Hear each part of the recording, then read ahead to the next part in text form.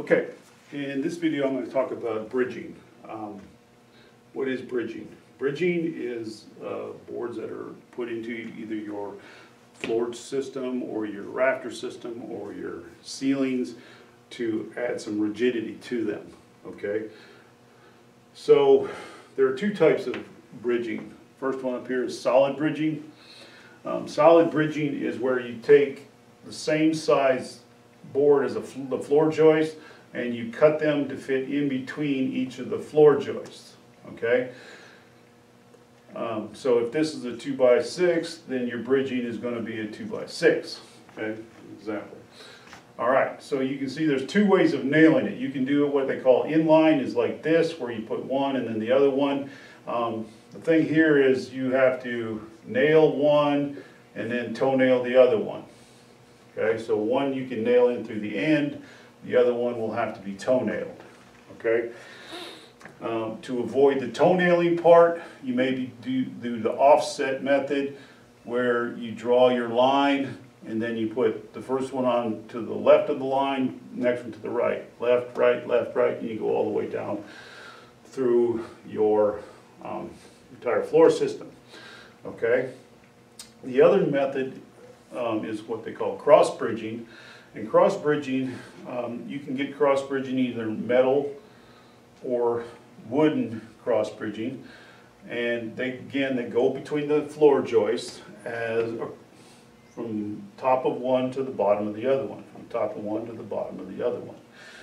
Okay, so when you put the cross bridging in, you'll come in and you'll nail the top of the cross bridging and you'll leave the bottom hang. Then you'll come in and you will install your subfloor, which adds weight to your floor joists. And once you have that weight applied, then you'll have to crawl back up underneath and then you will nail the bottoms of the floor joist. Okay, so why bridging? Well, code says that you have to have, if you have a clear span of less than 8 feet, you don't need floor bridging in your floor. Okay, now if it's over 8 feet, then you need to install one row of bridging. All right, so from 8 to 16 feet you need one set of bridging. From 16 to 24 feet you would need 2 sets of bridging. Okay, so it's one for every 8 feet you should install one. So anything over 8 feet you have to have at least one set of bridging. Okay, so what does it do? Well, it does a couple of things. Number one, it keeps the floor joist, it keeps it vertical. Okay, so it's putting pressure at the top, it's putting pressure at the bottom. It can't twist or turn in there, because all y'all know over time that boards will do kind of funky things if they don't have pressure applied to them at certain points to keep them straight. Okay, so they keep the thing vertical. Okay, the second thing is you can use them to align it. Okay, whatever your spacing is, whether you're 16 inches on center or 24 inches on center, it will keep your spacing, because these won't fit in here if the spacings are off. Okay, so it will keep your spacing. And the third thing is load. It helps distribute load. Okay, if the cross bridging wasn't there, all the load would be just applied to this one floor joist. But because of the cross bridging, the load comes here. Some of it is going to go down that cross bridging there. Then it's going to continue down here, and then it's going to come up. Some of it's going to be transferred to the cross bridging that's nailed at the bottom. Okay, so what it does is puts this piece in compression, and then this piece gets put in compression because it's pushing on there. So it helps distribute the load. So some here, some there, some there, some there. So it's not all on this one floor joist.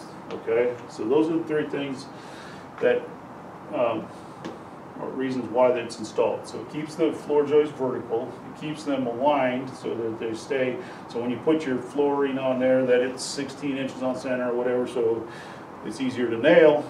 Or if you're going to put sheetrock underneath it, you can hang the sheetrock to the floor joist from underneath, and there's space 16 inches on center, so your sheets all land on edges like they're supposed to.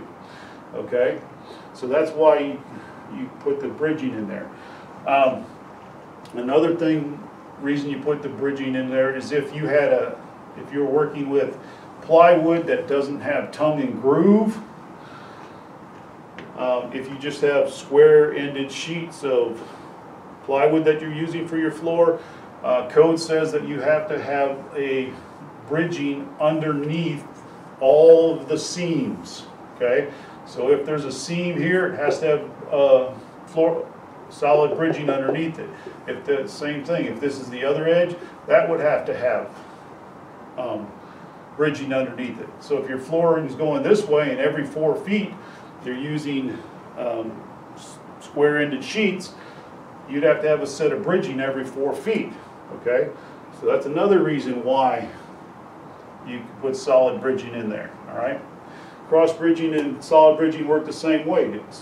It keeps them vertical, it keeps them aligned, and it applies the load. Okay, so if you have a floor that's over 8 feet long, it has to have at least one row of less than 16 feet. It has to have one row.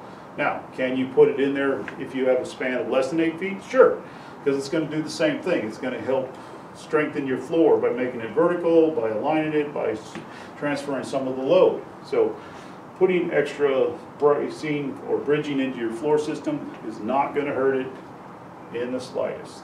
Okay, so that's would be the methods for installing solid bridging and cross bridging. That's that.